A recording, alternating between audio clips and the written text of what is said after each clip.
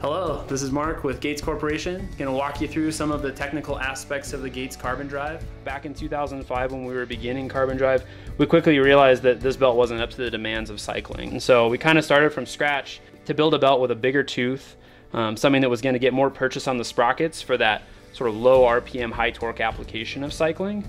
And then we also changed the shape of the tooth so that it actually gets a little bit more purchase on the sprockets. Another cool aspect of our belt is that it's going to have a center track. So rather than running flanges on the outside of the sprockets, we have one flange down the very center of the sprocket and a corresponding groove in the belt. So there's no risk of the belt derailing.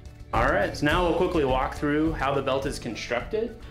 So this is a Gates carbon drive belt here. The reason that it's called carbon drive is because it has carbon fiber tensile cords. Now the carbon tensile cords are gonna run the whole diameter of the belt. It's gonna be just as strong or stronger than any bicycle chain on the market. There's gonna be a polyurethane body, and that's gonna be the bulk of the belt. So the tooth portion's here, and then there's also gonna be a protective jacket on the tooth surface.